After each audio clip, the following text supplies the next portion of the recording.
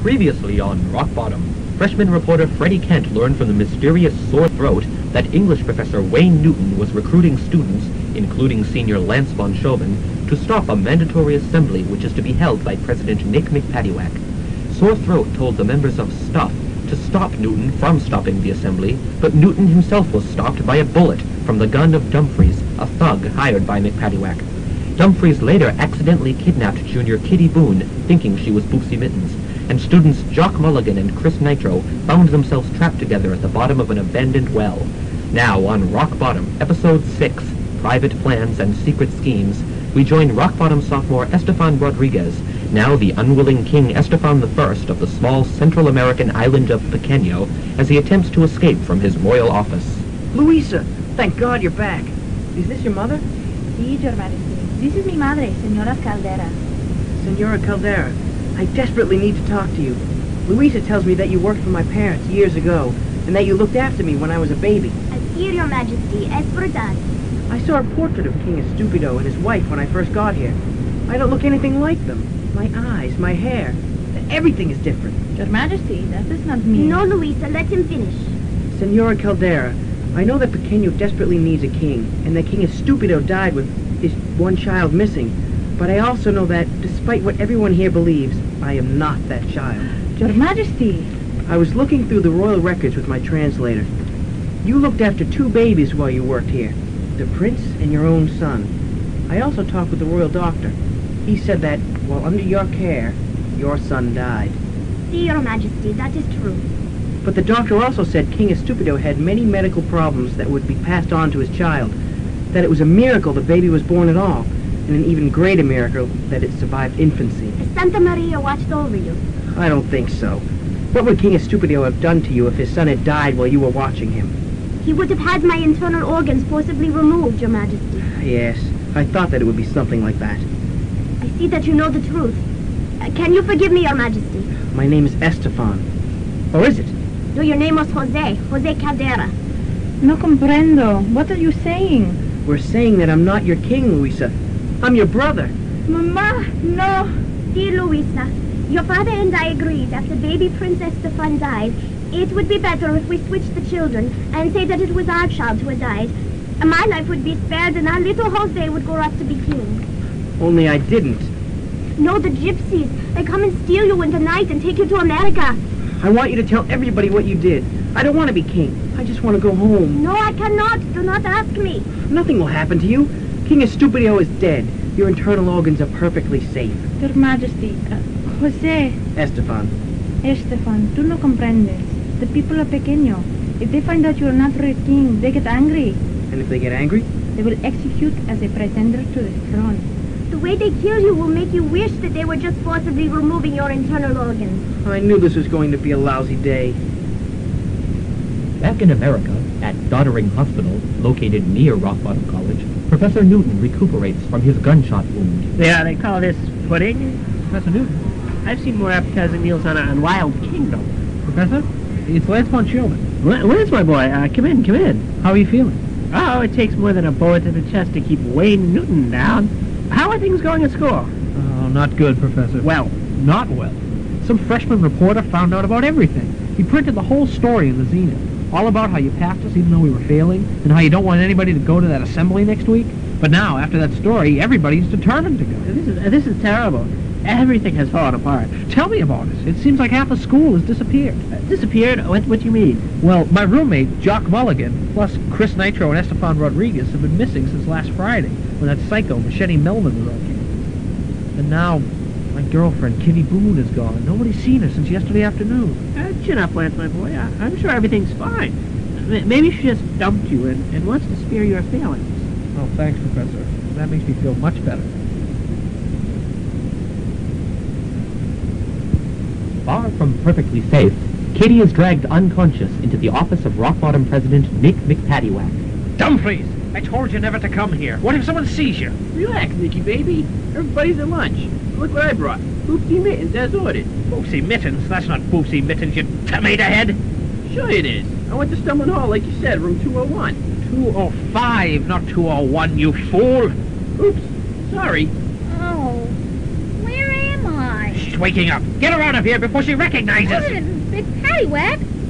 You're the one who kidnapped me, but why? Too late.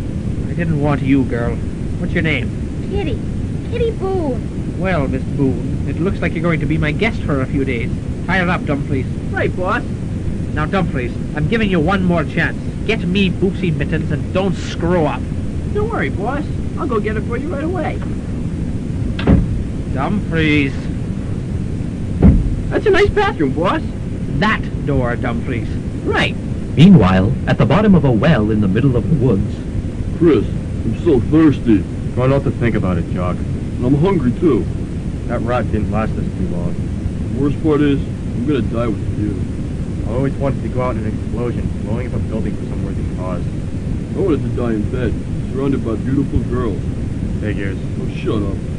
I want you to know, Jock, if we die of dehydration and starvation, I really, really, really hate you. The feeling's mutual, Chris. At least I have the satisfaction of knowing that you're gonna die too. I almost expected our trouble to bring us together. Make us friends, even. Ha! That'll be the day. I'll die first. Fascist. Everything about you disgusts me, you little bastard. I don't think anything can make the situation worse. I don't even have the strength to cry for help anymore. I just wish I could see Terry one last time.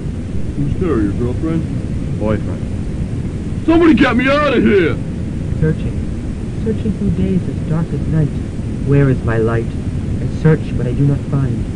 Searching. What was that? I think... My God! I think it's Terry! What's he doing here? Who cares? Help! Help! We're down here! I hear a cry. Plaintive plea for help, a tremulous whispered shout from below. Well. What the hell is he saying? He's a poet. Terry! Down here! A greeting. Issued warmly towards my reason of being. A rope, a reach, a life-saving line is all that is needed. I shall return, and with me shall I bring the means of egress from your underground doom. Jock, we're safe. Don't touch me. Tell the freak to bring some food. That's better. At that moment, at the office of campus police, Chief Mezzo and Sergeant Petunia discuss law enforcement on campus. So I said, drunk and disorderly, huh? But shoo! Pepper mace right in the eye. Felt like a house of cards, these kids today. That's great, Chief. What's the matter, Petunia? You look down. I guess I've just got a lot on my mind. Well, why don't you go ticket some cars? That always cheers me up. I'm okay, Chief. Don't worry about me. If you say so. Oh, I almost forgot. I know you weren't supposed to be working next Thursday night, but President McPaddywhack himself called and asked that all the campus police be present at this assembly thing. Do you mind? Chief, I wouldn't miss that assembly for the world. Shortly thereafter, in the cafeteria, revolutionary students Larry Laszlo and Bobby Latrollope have lunch. That freshman story in Zenith was a godsend. Now everybody will be at the assembly. Laszlo, I think we should be careful. I mean, getting everybody to go to the assembly just because that sore throat person said so? Maybe Professor Newton had good reason for not wanting people to attend. Don't worry, Barbie. We don't trust Sore Throat 100%. I think he's just looking out for himself. The members of Stuff will go to the assembly, but we'll keep our eyes open for trouble. Are you going to eat that? Yeah, why? Nothing. It's just... meat is murder, Barbie. No big deal. It's just a turkey sandwich, Laz. Turkeys are living, feeling creatures, Barb. They feel pain, too. Laszlo. Hey, don't worry about it. Feast on the flesh of corpses if you want. Are you going to listen to my show tonight? I guess. Food! Hey, Chris. Where have you been this past week? Stuck at the bottom of a well with a fascist. But I'm back now. Does this mean we don't have the room to ourselves anymore? Thanks a lot for coming to look for me, Laszlo. I kept meaning to. Things have been... busy. Silent I sit, unnoticed, apart, forgotten. Hey, Terry. Barbie, this is Terry Maryberries. Terry, this is Barbie Latrollope, Laszlo's girl. Laszlo's good friend. Nice to meet you. Salutations to she whose smile could melt the poles of the earth and warm the coldest of hearts. Ooh, is that poetry or something? Or something. Poetry makes me tingly inside. Chris, you missed the meeting the other night, but... Laz, quiet. It's all right. Barbie joins Stuff. Barbie joins Stuff. Hey, I'm concerned about things, injustice, and whatever it is we do. I'm not a total airhead. Chris, we need you to whip up one of your special packages, just in case. It's for the assembly next Thursday. My pleasure. Special packages? Explosives, Barbie. My own special blend. Long live the revolution! Long live the revolution! Yeah, right. In Stumblin Hall, the irritatingly superior Boopsie Mittens returns from her afternoon class. The nerve of that professor, as if I don't have better things to do with my time than his petty little assignment. Why, my hair alone, not to mention makeup. I'll just have to make a call to my daddy about him. Tenure or not, he's finished here. Hey, you! Who are you? Get out of here. Are you Boopsie Mittens? Why? Who sent you? I'll take that as a yes. Oh, let go of me this instant, you brute! Ow, that hurt! Ow, stop it! Ow, stop it this... Ugh. Finally, geez, what a dickhead. I must have got the right one this time.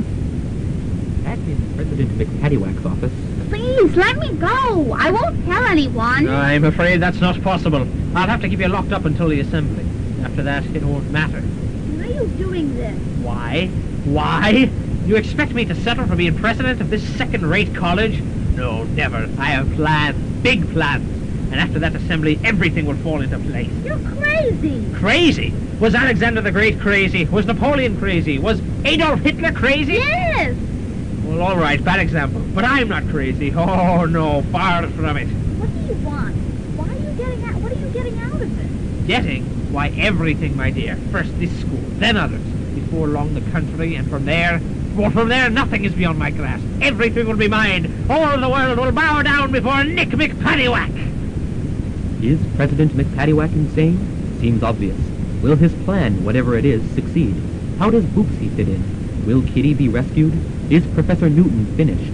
Will Chris turn the assembly into an explosive affair? Will Estefan escape from Pequeño with his non-royal parts intact?